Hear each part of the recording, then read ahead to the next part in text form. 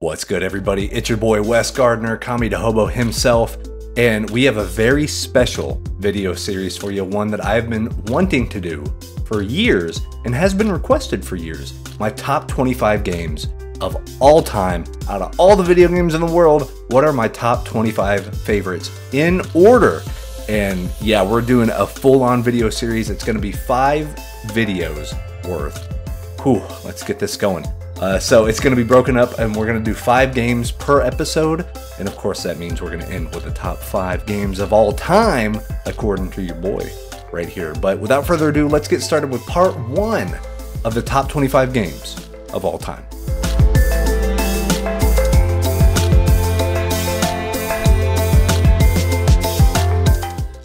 At number 25 is Heroes of Might and Magic 3. It's a game that came out in 1999. So yeah, we're talking some retro stuff now. 1999, and is maybe the most addictive game I've ever played in my life. So it takes the turn-based strategy, kind of the little grid setup that you might even be familiar with things like Fire Emblem. Everything feeds back into itself on this. So you can go discover little places on a map, you know, get gold for finding it, you know, behind a cavern.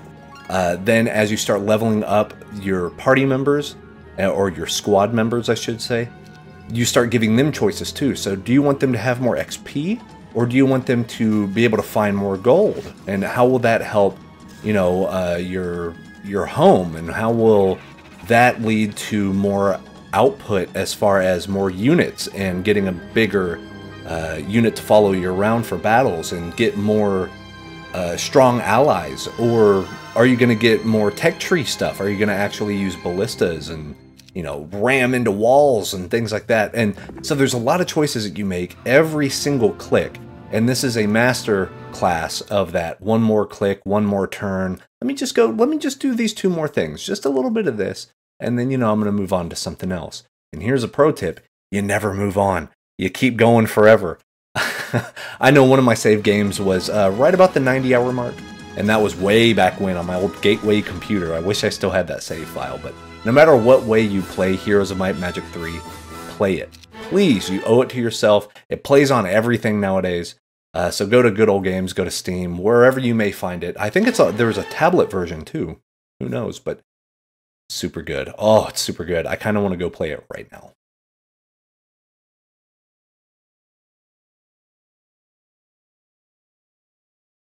So for our number 24 game, and here's the deal, the only Zelda game on our list. Ooh, say what? At 24? Legend of Zelda, Link's Awakening. So not Ocarina, not Link to the Past, not Breath of the Wild, not Majora's Mask. We're talking Link's Awakening on the Game Boy. Came out in 1993. I remember playing it on the original Game Boy with that green tint. And then they actually came out with a Game Boy Color version called Link's Awakening DX, which is also on the 3DS in Virtual Shop, I think. I don't know if it's on the Wii U. I think it's only on the 3DS. But no matter how you need to play it, you need to play it. It's surreal.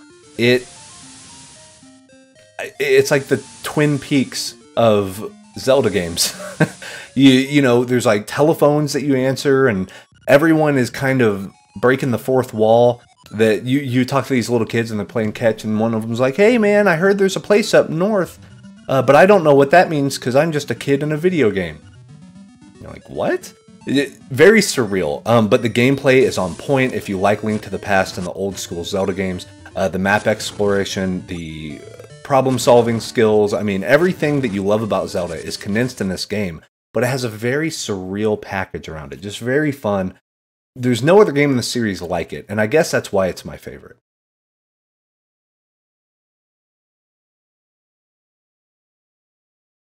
So at number 23, yet another game that came out in 1999. I'm sensing a trend here. And I don't think it's the last game that came out in 99 either. But Quake 3 Arena, oh my goodness. I love this game so much. This was actually the first episode of Power Hour I ever did. Because I wanted to start off with one of my favorites, and that series went on, and, you know, super good series, and, you know, pro tip, it's making a comeback, just letting you know.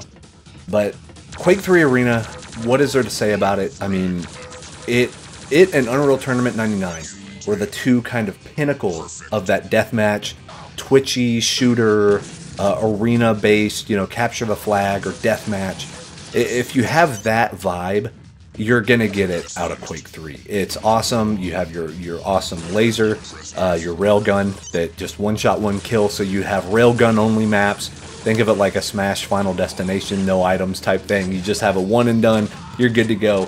That shows how hardcore you really are. But the levels are great, the performance is amazing.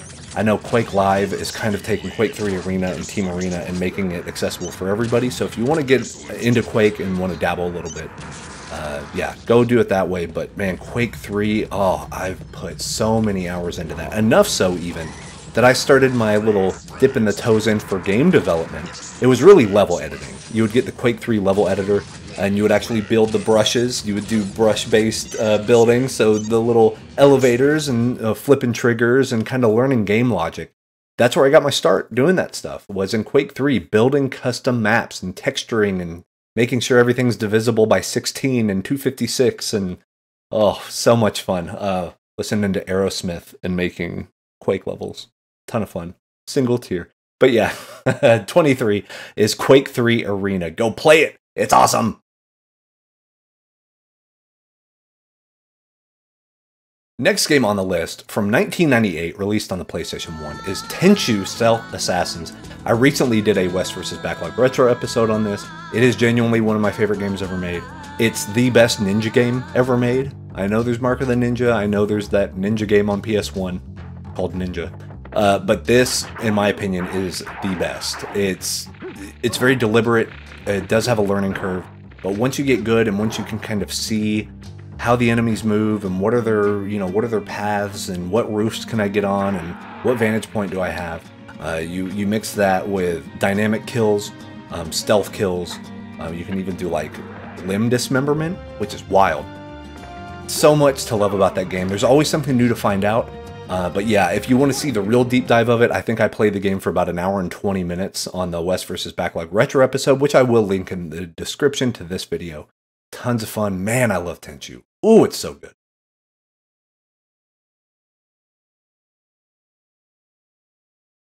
So, there was only room for one massive, big, open RPG. Open world RPG.